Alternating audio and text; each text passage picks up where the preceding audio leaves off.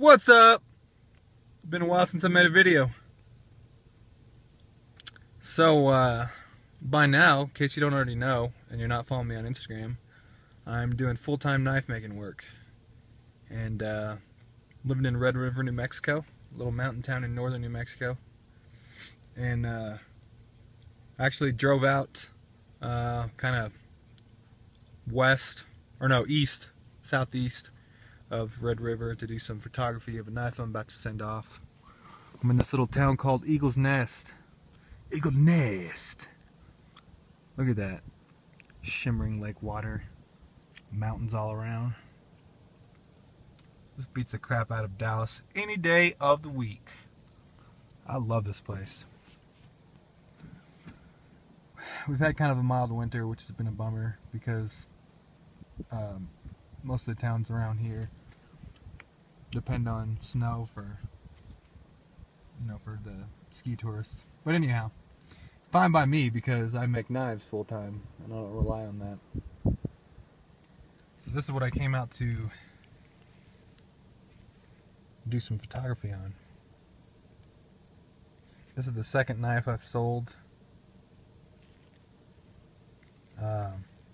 So it's designated Ferronaut #2. This one has an alternate blade shape though. This is a blunted tip that I designed for, so you can see that tip is not sharpened. Designed it for my sister who's a paramedic in Austin. But I'm selling this one to a guy in New Jersey by the name of Kevin. Check out that maker's mark. CG, Red River, New Mexico. Got kind of an Art Deco look going on here. Gold anodized on titanium. This side is not anodized with an anodized pocket clip. All stone washed all around. Cage bearing system.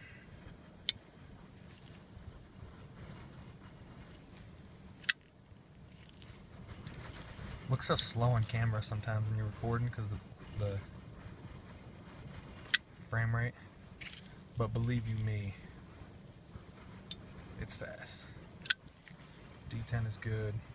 Lockup is good. It's good. About 30%, 35% maybe. Yeah, I'm wearing these gloves because I don't want to get any grease on it. I don't know if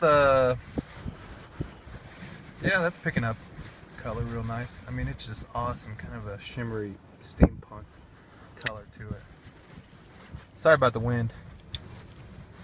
Kind of a windy. This is like the windiest place in northern New Mexico right here. Eagle's Nest. It's cold and windswept, but still beautiful. The other towns are a little bit more, like Red River is completely shielded by mountains all around. Although it gets extremely windy sometimes, but less so. I'm currently sold out right now, so don't ask.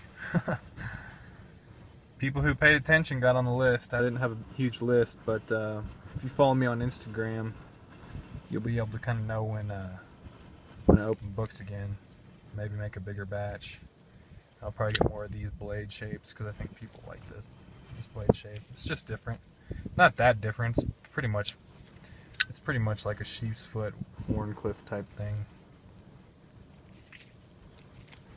But yeah, if you haven't checked out my the first blade I sold, the Tough Thumbs, check out his video on his channel, and then I have plenty of I have all kinds of pictures of the entire build process on Instagram. Really proud of this one. I really like the design I did on it. I worked really hard on this. Like any other custom knife maker, I put my entire soul into doing this. Worked long hours, but you know, I'm grateful to work these long hours because I'm my own boss. I'm not working for anyone else but myself. So you have to self-motivate, and it's hard work, but you can't beat being your own boss. You really can. So thanks for checking it out, guys, and can't promise that I'll be making any more videos anytime soon. It's just not as easy as Instagram. especially with the limited internet connections I have here. And well, you know, most of the night people have moved to Instagram. Nothing wrong with that. We're still making videos. It's just less of them. But as usual, I'm ending the video with rambling. So thanks for dropping by. I'll talk to you folks later. Peace.